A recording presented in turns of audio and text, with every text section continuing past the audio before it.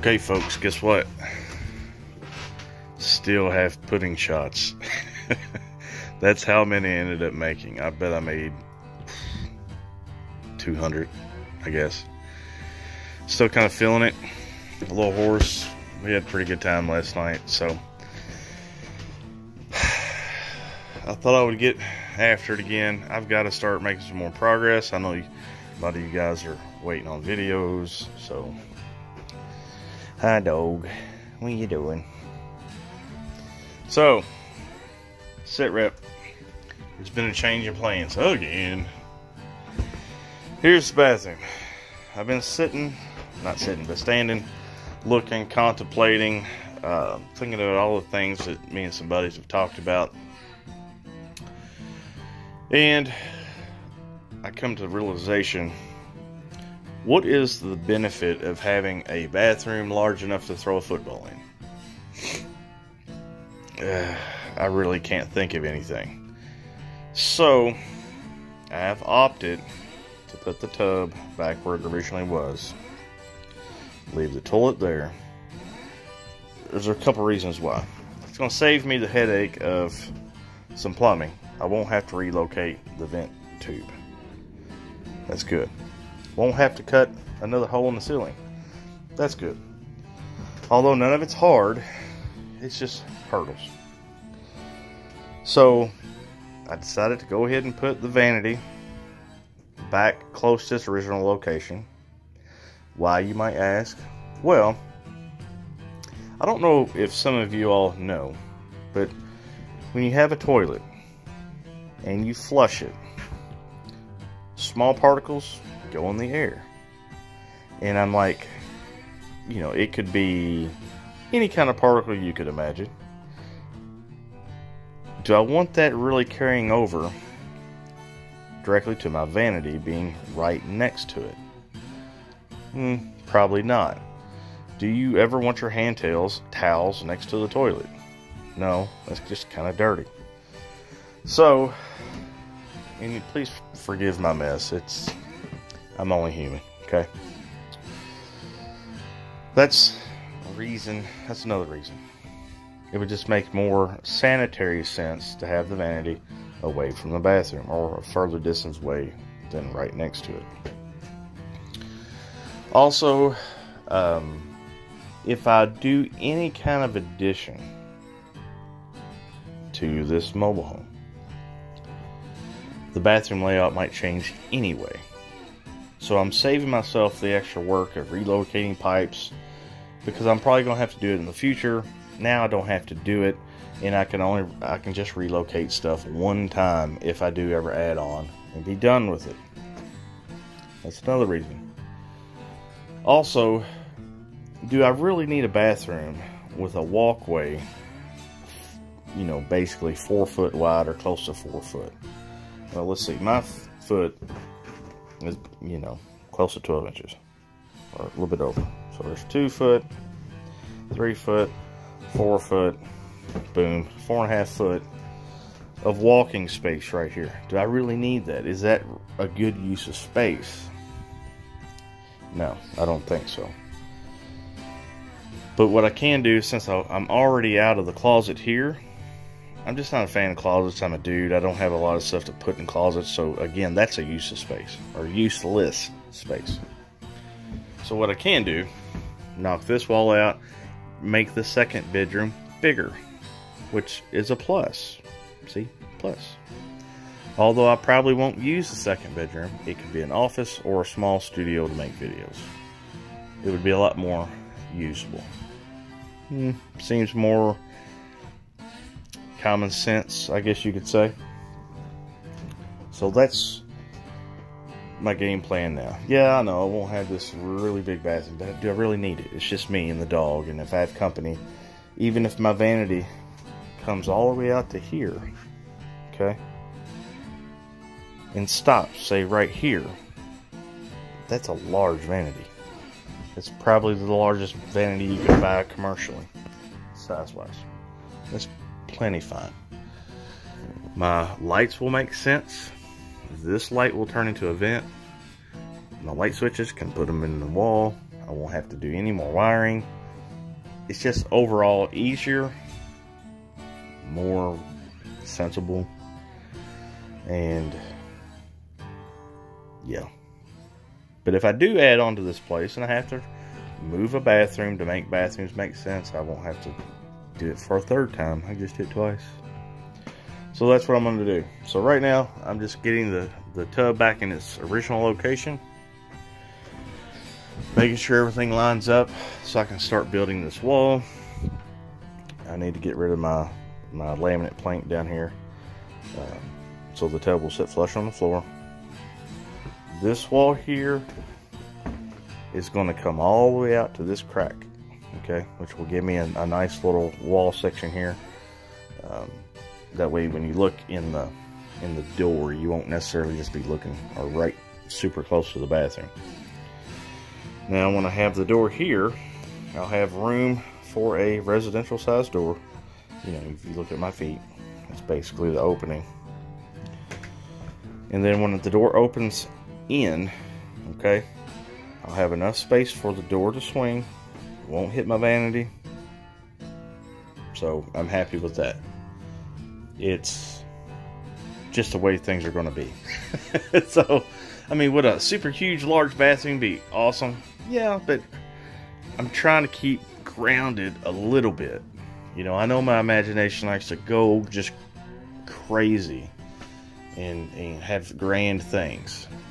But I gotta keep my feet on the ground and realize grand is cool, but right now I just need to get functional. So that's what I'm gonna do. Hope I'm not letting any of you guys down, but that's just the way it's gotta be, man. But the additions are further along the lines to actually happening than not happening. Just a lot of small details I have to iron out, figure out exactly what I want. And I'm still struggling with my buddy. He keeps doing these little blueprints. I'm still trying to utilize his ideas and make them, if we actually do it, it's good and not just, I don't know what I'm trying to say. Worth it, I guess you could say. So, but anyway, I think this is plenty big for a bathroom. I don't need to be getting all nuts. Okay, so I'm making some adjustments, getting some measurements, pulling the staples out of these little wimpy joists here, and I'm gonna go ahead and screw these to here and screw this one to that one, make that solid, make sure this right here is nice and level, square with the floor. Then I will permanently attach it. Okay, so working on this wall, this divider here between the shower and the toilet, I'm kind of losing my mind because I'm trying to get all my measurements perfect, everything perfectly level and square, undoing stuff, redoing it or screwing it, and getting aggravated. And then all of a sudden I realized, wait a minute, this trailer isn't even level. Going from side to side, it's getting a tilt on it again because of it settling from where I had it leveled last time, plus the trailer sitting kind of being twisted for so long. I don't think it could ever be perfectly level. So I'm sitting here thinking, I was like, okay, if I make this wall perfectly level and square to a house that's already not level, when they level it again, this wall is going to be off. So I'm just kind of like putting it together and leaving it a little bit out of level, out of square, because, like, you know, I can take this right here and you can see it's not level. Okay, it's getting there, but it's out. In order to get this wall perfectly level, I have to come all the way out here. I don't know if I got my camera set right. There we go. I'm trying to do it. You see what I'm saying? How far out it is? And that's about how far out of level the trailer is on this side. So I'm going to take a gamble and leave it out of level on purpose, so when it gets leveled again, this wall's still straight. Because if I try to make this just level the way it sits, when they make the trailer level, this wall's going to be crooked. You know, just stupid stuff. I'm getting to the point now where I'm like, you know what? I'm not Bob Vila. This isn't this old house, and it don't have to be perfect as long as it looks okay. So, I know it's not the right way to go about it, but with the circumstances I'm dealing with, I think it'll be okay. And if it's not, I'll just do it again at some later date, reluctantly, grudgingly, probably half drunk. So, yeah. So this looks good to the eye. I'm happy with it. I'm just going with it. So, okay, so now what I'm doing here is getting a quick measurement with this 2x4, trying to figure out how far out I want to go before I make the door and how big I want to make the door opening.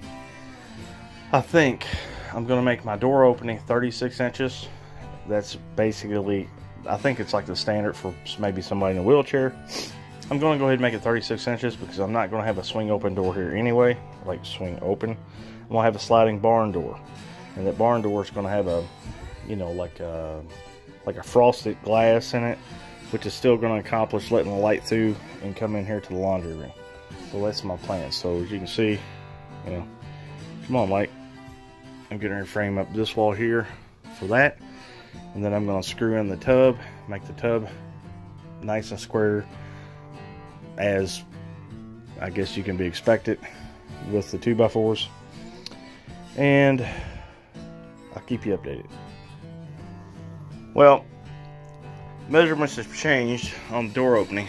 I called my buddy that I work with, and he said all the barn doors that you buy are 36 inches, so I needed to make my door opening 33.5 inches because it would give me an 1.5 inch overlap on each side, so when you shut the barn door, you can't peek around the corner, peek through the, you know, cracks on the barn door in the wall.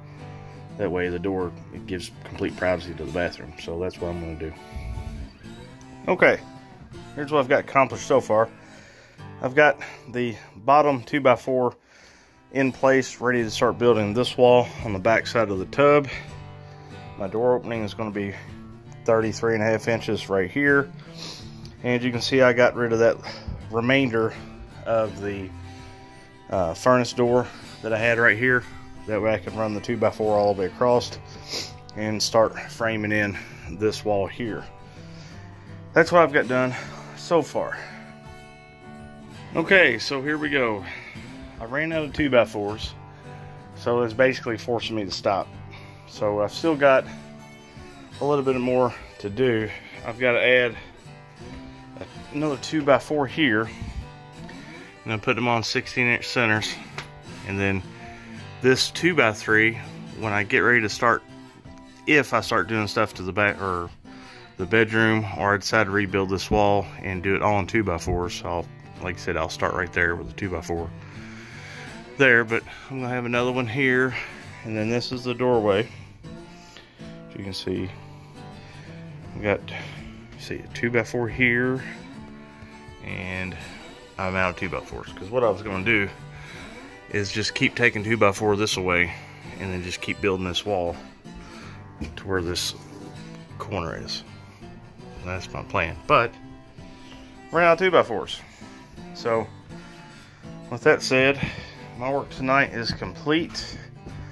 I probably won't start doing any more work until the coming weekend, or maybe Thursday, because we're expecting more rain again, and I'll get back after it. So I'll keep you guys in the loop. See ya.